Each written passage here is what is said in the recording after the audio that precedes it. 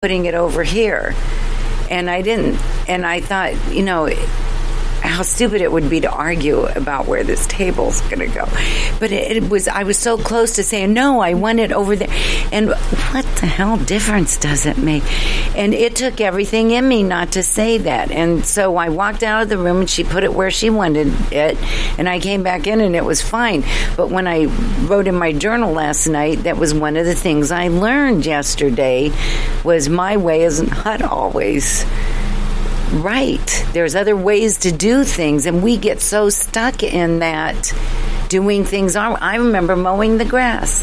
I had to mow it the way my father told me to mow it, or he would come unfreaking glued. Mm-hmm. You're supposed to go down and back, not round and round. Round and round was easier for a little 8-year-old skinny girl. And I think it's so beautiful when you can actually, take somebody's feedback, and whether or not you want to do something with it in that moment, maybe, a couple months from now you want to, but I would say the last several months my eyes have been opened up in so many ways to just culturally differences in how we, not only we speak and the foods that we eat, but just how people go about the same things that I used to do in my daily life and do things differently, but it all still gets done. Right. And I think of that when I was a manager, I would tell people to do something a certain way and they might not do it exactly, but we still got the same outcome. But along the way I wanted to coach them and be like, no, you're doing it wrong. But sometimes I did that. But then honestly, it was really once I started my mindfulness journey and doing a lot of this work on myself where I really started to step back and just learn to let things go, because it still got to the same outcome. And it's not always easy. It's not easy at all. It's not.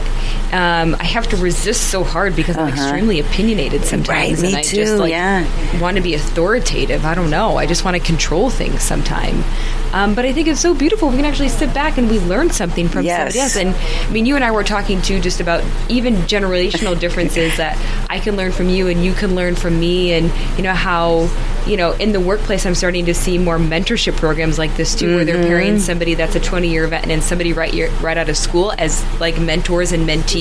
And how the good that is. The younger person is being a mentor for the older person to bring them up on technology or things like that. I think that's so cool, as long as you're open to it. Right. But still, I love that idea. And that actually is one of the things on this self-improvement list is find a mentor. Oh, is it? Yes. Yeah. Yes. I think even parenting, when you were talking about there's the right way, the wrong way, and then my way. I've heard my dad say that over life. There's the right way, the wrong way, and then your mother's way. But parenting, I have vivid recollections of times my husband and I worked opposite shifts. My daughter was young, and I would come home to find her in the scariest clothes ever. And it's one Can of you the, give us an example, a visual example? To pick your battle, striped purple and green on the top and flowered pants. Nice. Oh my God. I remember coming home one day and looking at her, and he could see the look in my face. And he started to list things like, you didn't have to dress her. She picked it out and was excited to pick it. Are we going? And he was just going through it all, and I thought, you're right. Really, what's the big deal? Right. Nothing matched. She was happy. She was playing. She was dressed. Who cares? It was done. There's a different way to do it. The fact is she was dressed. Yeah. Yeah. One time when I was down visiting my little granddaughter, Mike, my son, has Thursdays with her. It's just those two. And so I was down there with them, and the mom came home. I didn't say anything, but she had on a onesie over top of her pants. It was, snapped under it. And I said to Mike, did you dress her this morning? He said, yeah. And I went, and I didn't say anything. It looked cute, So his this is how trends start. Yes, This is like the $1 million ideas could be flourishing from this stuff sometimes. So Christine comes home and she looks at Avery and she goes, were we going for the ballerina look today, Mike? He goes, what? Her pants will never fall off. There's many upsides to that look. Oh my gosh, I laughed so hard. And Mike started dressing himself very young, and he was one of those kids that really didn't care. The older one had to match. That was his thing. And Mikey would come out and I'd say, Mike, that doesn't match. And he'd say, and he'd have like plaid and stripes or, weird thing. And he'd go, yes, it does. Blue to blue, green to green. And my oldest one would look at me and he'd say, you can't argue with that, Mom. He was right. We're good to go. Yeah, it was so funny. I can't wait to have kids one day. Oh, it's a blast. I loved having my kids.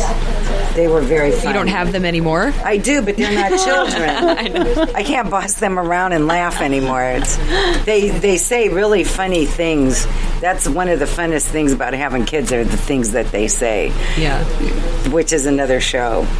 Okay, let's do one more.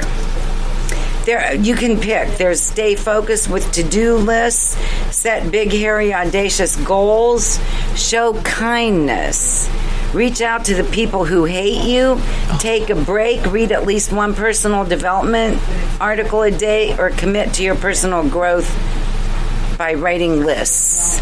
Pick one that you want to talk about. I'd say kindness. I was going to say, the kindness and reaching out to people who hate you really is probably not even their perception. They may not even hate you. That's your perception. So just be kind to people that it's difficult to be kind to.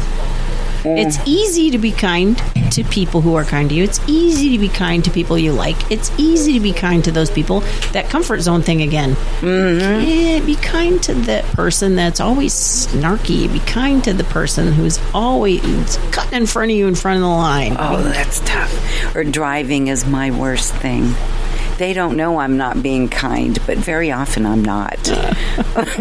You belong in Chicago then, because I think the drivers here are so passive. Oh, you do? Oh my gosh, nobody honks their horn here. It's so nice. I got honked the other day. Did you really? Yes, and it was so stupid. Was it when the light turned green and they immediately Well, honked, that happened too. I must bring this out in people. I don't know. Probably cut them off. I did not. I'm so careful. But he thought I did. But I didn't. And it was kind of funny, but I could be having the best day and get in that car to go somewhere and be pissed off by the time I get home. Because of the way other people drive. And I used to drive in California traffic. Yeah. I got inoculated to this now. Well, LA traffic is known to be the worst traffic, right? Horrible. Yeah. But I always lived up north further. Driving in LA is like pulling your molars when they don't want to come out. Is that a good analogy? Well, I've never driven in LA. You don't want to, Beth. I don't drive hardly anywhere. You definitely don't want to drive in LA. I can promise you that. But you either, for that matter. What? Want to drive in LA. Oh, no. I lived in Northern California. I have driven in LA. Enough. Yeah. It's crazy. We did a road trip going through California, and LA was by far the worst. And unfortunately, my friend and I did not time it where we were literally going through rush hour traffic, and it took us about 2 hours to go maybe Well, and that's 5 Chicago, miles. too, though. Yeah, and I didn't have a car in Chicago. I would really just have rentals and when people came in town, so I was fortunate enough that I didn't have to deal with that. And the public transportation is so fantastic. Excellent, yeah. Yeah. I don't know. I think for me, just the topic of kindness is just putting ourselves in other people's shoes and thinking about like what kind of crap did they experience that morning. Maybe they're not typically somebody that rants and raves and complains all the time unless you get the same cashier at the store who never smiles, right? Then you know something's going on more long term. But I feel like for me, sometimes when people treat me like that, I just want to smile back or like give them a hug to be like, yes, life doesn't have to be like this. But you just know that they're hurting, right? So I try to put myself in other people's shoes, which is hard, but I think that my mindfulness practice has helped me, cultivate more empathy in how I look at people and being able to say, because I was suffering and people didn't know it, but I was suffering on the inside, but I looked happy on the outside. But sometimes my temper would take off when certain things were triggered, and now I know what those triggers are and I can change, but we have to do this work in order to be able to show more kindness and love and let go of things that used to stress us out. Right. So, and it's so, a smile is free. You have an endless supply of them. And it takes less muscles to smile than it does to frown. And it's just something that you should really focus on doing more. Yeah. And that's the end of it. And that's kindness on your face is worth something to people that you don't know. And really, and look at when I walk in and Beth smiles, that warms my heart. It doesn't matter if you know the person or not. When I see your smile, it just lights me up. Yeah. Smiles are so precious. It's contagious. Have you guys Let's ever all seen, smile. I think it's a Coca-Cola commercial where they stage somebody on a train and everybody's on their phone or doing things and this guy just starts laughing out of nowhere and everybody kind of looks at him like, oh, he's really strange. Why is he laughing? And he's just reading a book or something like that, and he keeps doing it. And then throughout the commercial, they show everybody just starts laughing, and then eventually they like pull back their marketing T-shirts and show Coca-Cola, start handing Cokes out. But I love that because that's so cool. It's contagious, and like you said, it's free. Like I love hearing the stories. My little brother told me he did this a couple of months ago, where he bought somebody's coffee in the Starbucks line behind him, and I'm like, that's so sweet. And he's like, well, little did I know they were spending like $12. But you know what? Still, what's $12 for me? And I just saw somebody did that. It was a Facebook video, and somebody behind them was like freaking out, and she decided that instead of reacting and getting mad, she got out of her car and just said something like, you know, I'm assuming that you're having a really bad day, and said some encouraging words, and then she was like, I'm going to pay for your coffee today. And the lady hugged her and was like, oh my God, you have no idea how much this means. And she named up all of these things that happened to her that morning. How beautiful. And not that everything is focused around Facebook and social media, but there was a campaign out there, and it was another commercial, one of those little inspirational, motivational videos on probably Facebook. A gentleman's morning.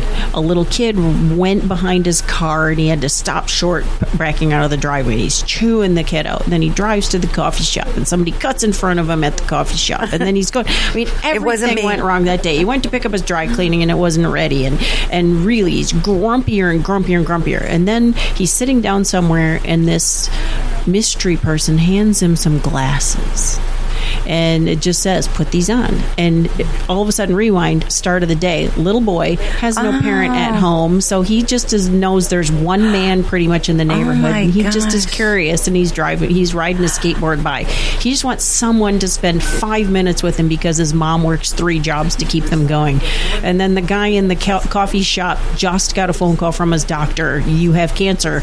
And so he wasn't thinking. And yes, he just accidentally stepped in front of someone in the line because he was very distracted with the diagnosis. And really, these glasses, you can see these little conversation bubbles on everyone's life. And the woman that's arguing with her kids is exhausted because she just worked third shift and has got to get the kids somewhere. And it's like, okay, take a breath. You don't, like you said, you don't know everyone's backstory. You don't know how maybe charmed your life really kind of is when you're, and there is sometimes when I will think and I will look up and go, when you hear yourself go, God, this day couldn't get any worse. Oh, yes. Oh, don't ever say that. Don't ever say that. And there are a lot of ways this day could be worse. So take a breath and get over yourself because it could get worse. And be nice to somebody today because their day is worse than yours.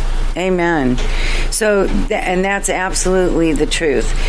And on Facebook, there's so many really good examples, like the man the other day that took off his shirt and gave it to a homeless guy and then went and bought him shoes. There's a barber that cuts homeless people's hair once a month. He just sets up a little barber shop on a corner and all the homeless people come and get their haircut.